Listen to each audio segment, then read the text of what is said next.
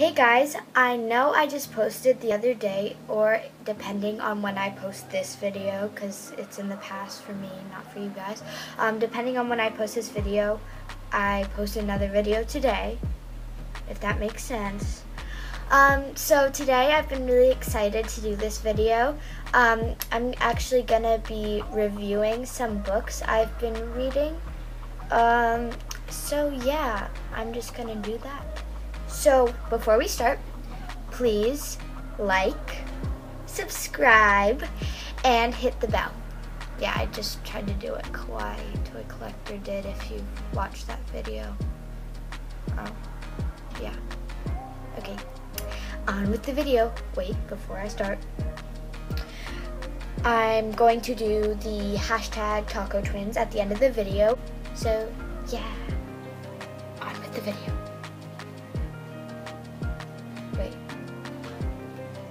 Another favorite of mine. Whenever I don't think I have any other books to read, I always take this one out because it's that good. This is From the Mixed Up Files of Mrs. Basil, E. Frank Wyler. It's a really long title. It's by E.L. Konigsberg. E.L. Konigsberg. And so this is a really great book. It's about this girl named Claudia and her brother Jamie who run away from their boring little small town where everything is the same every day, which I think is something that we all have. We all get into a pattern, and sometimes you just need to break it up. So that's kind of what the book is about, finding something different. It's E.L. Konigsberg's writing is very relatable. Like, the dialogue in this book for where the children are speaking is how I would speak, I think. Like, Claudia, the older sister, always corrects everybody. Jamie always has punctuation, and like how he says stuff is wrong. I think anybody will enjoy this book if they're good at relating. Yeah, I'd say this book is maybe for 5th to 9th grade. Maybe a little easy for 9th grade, but it's still a really good book just to read. So I'd say this book is 9 out of 10 stars. It's a really good book, so I really suggest that you read it. I'm sure you can get it at your local library or at a bookstore, or you might already have it. Who knows? Okay. Our next book, I think a lot of you are gonna like, especially because it's a bit less serious than the other books that I've shown, and it is hilarious. Like uppercase super capital H hilarious. I'm weird. Okay, anyway, maybe some of you have read this. It's The Last Kids on Earth. It's by Max Brallier, I don't know. And is illustrated by Douglas Holgate. Douglas Holgate, you are an amazing drawer, illustrator, artist, person. Anyway, so yeah, this book is basically, these zombies take over this kid's town, and he's living in a treehouse off of hot dog water, sugar, and candy. That's the life, right? Except zombies are trying to attack him and these weird monsters, so yeah. This book it's really cool. They have like this part. They have like a thing where they describe like the monsters. Here, I'll show you. Or no, this is actually the main character, Jack Sullivan.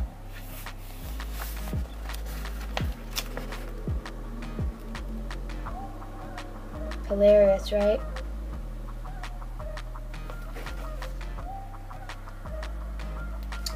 I'm sure a lot of you will relate to this book because it's about it's about this kid who's like really awkward and he tries to be cool, and yeah, a lot of you, I'm not saying a lot of you are like that, I'm just saying a lot of people are like that.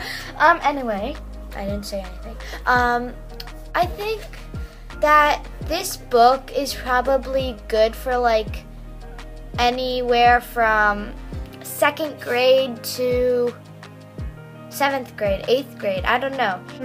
I love how Max Brallier, okay, I'm just gonna say Max.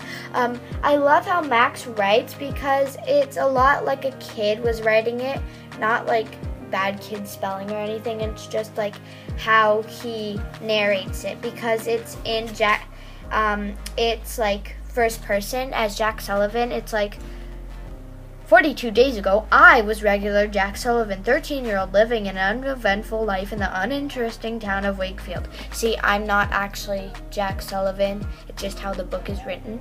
Yeah, first person. I bet you guys learned about that in like 4th grade, 5th grade, whatever.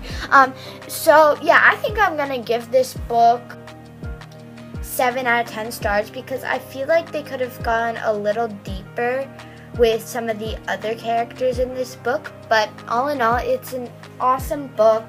So our next book, I know a lot of my personal close friends have read. I'm looking at you. Well, it depends who you are. By the way, I saw you guys looking at my green bear. He's a soccer person, I don't know. Okay. On to the book review. Sorry, I'm getting distracted.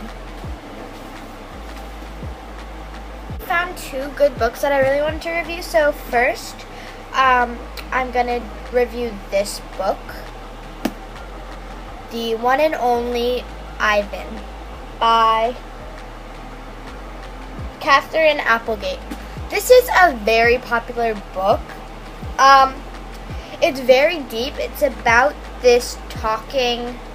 Well, he's not talking. He talks in the book. It's about this this gorilla who lives in this weird mall, zoo, circus thing. It's kind of messed up because this gorilla Ivan was taken when he was young. His home was being destroyed by people in the lumber industry, which is a lot what's happening now. So I was very touched by it because, you know, some of you know that I'm very concerned about our Earth right now with all the CO2 in the air, global warming, all of that, bada bing. And so this kind of made me think about that. Sorry, I just hit the table. With the lumber and his environment being cut down. And so it was really sad. But like the thing is that he was kind of like raised as a human, but when this elephant named Ruby arrived, this young elephant, the same thing happened to her. Everything changes. Like I don't want to spoil the book, so I'm not going to say anything else, but the way that Miss Katherine Applegate writes, it's really interesting because it's kind of like almost a diary in a way, but it's really deep. Like, am I a human? Am I a gorilla? Well, obviously he's a gorilla because, you know, he's a gorilla. Just look at him. But yeah, so I just love her writing, and it's a really cool book. It's really cute. It's I suggest it basically the opposite of the people that I just suggested, The Last Kids on Earth. The Last Kids on Earth too. I mean, sure, I'm sure that there are people in this world who like both of these books, like me. But I think it takes a different sense of what type of books you like to read for you to like this. It's a bit different than The Last Kids on Earth. So I'm going to rate this book 7 out of 10 because I think it's a really good book, but I don't know. It's like I said earlier about Harry Potter. I get it if you read the whole book, the whole series, and you just thought this isn't for me. Like, the one and only Ivan, I don't know Russian, is really good. It isn't the best book for me. That's all I'm saying. I'm sure a lot of you will like it if you read it, so I'm just suggesting it. Okay, next up is The Metropolitans. This is, it kind of has to do with like the Mixed Up Files of Miss Beasley Frank Barlow.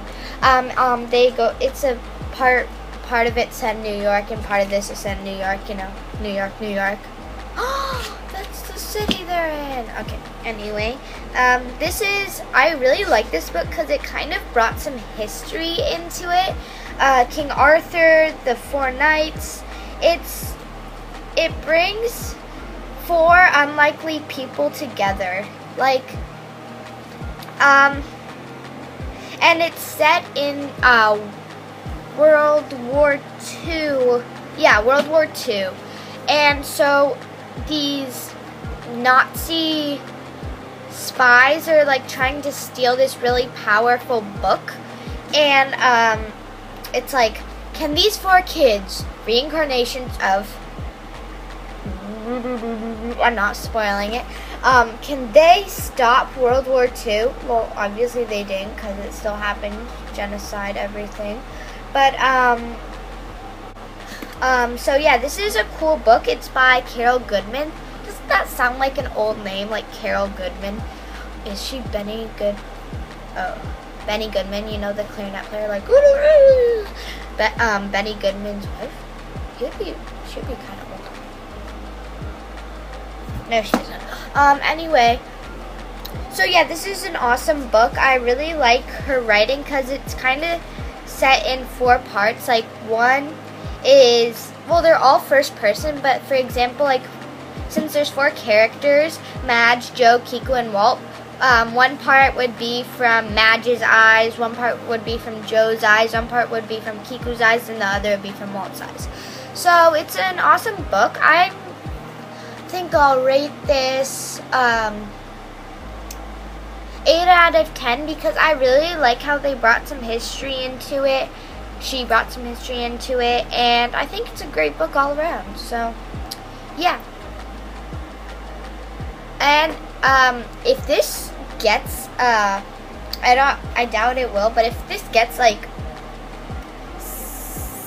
50 views, let's say 50 to 60 reviews, I will do another video like this with some other books I've been reading.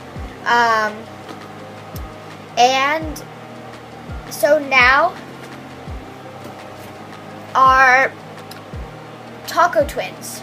Our Taco Twins are, wait, let me check my phone.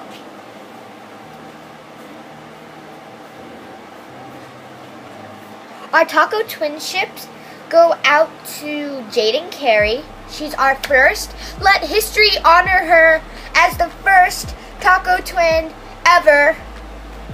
She's the oldest now. It's like you have a twin brother, sister, and you're like, I'm a minute older than you, or they're like, I'm a minute older than you, and then that's held against you or towards you for the rest of your life. Yeah, right. Anyway, so I lost my train of thought. Oh, Taco Twins, right. Okay, so Jaden Carey is first, and then our goes out to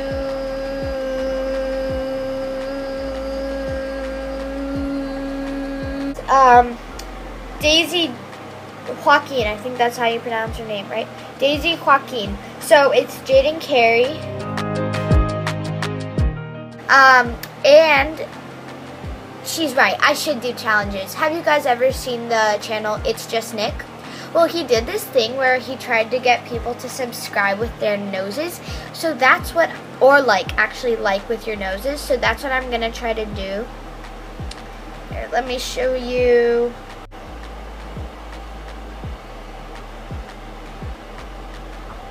Is it possible? No. Okay. Stop going into full screen.